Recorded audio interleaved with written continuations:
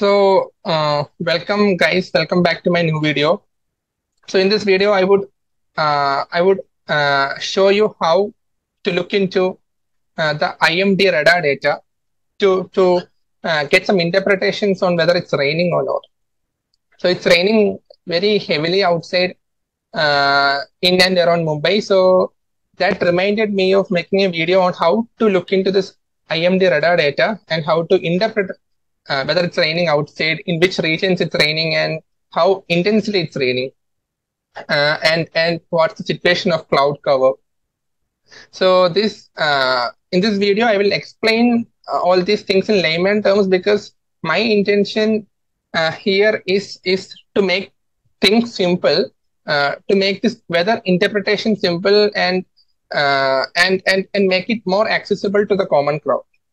So for this, first, what you have to do is you have to simply search for IMD radar Mumbai. So because I'm currently in Mumbai, I'm making this video based on the Mumbai radar information. So IMD is basically Indian Meteorological Department, and they give us forecasts about the current weather situation in and around India. So I have logged into the IMD website. So here you can see the radar data which is available. So there are two options. One is you can see the current radar images, and also you can see the animations of last 3 hours. And this information is available for different stations where they have radar information. So what radar basically does is it uses radio waves, and these radio waves goes and hits objects in the sky, especially clouds. So that is what we are using. We are using the radio waves in getting radar information to see the cloud cover, and it gives us distances of how far the objects are from the station. So I would show you the animations of the last 3 hours. So I'll show you the animations of last 3 hours, and it has been raining heavily since the past 2 days in Mumbai, and today is 7th of July. So today's rains were kind of moderate compared to a bit intense rainfall, which was the scenario in the last 2 days. So we'll go to Mumbai region, and now we'll look into the radar information. So here there are some things you have to keep in mind. So here in the scale, this color scale shows you the intensity. We can say it's an information which helps us to understand the intensity of cloud cover, and also this animation shows us or gives us information about the cloud movement.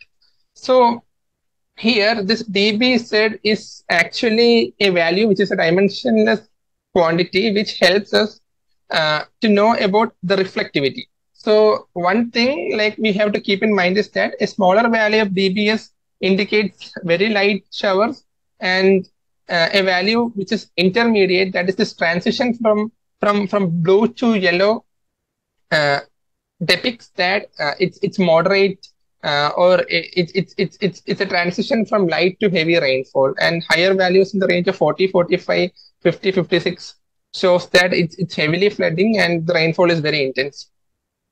So now how to look into this information? So I'll just zoom in.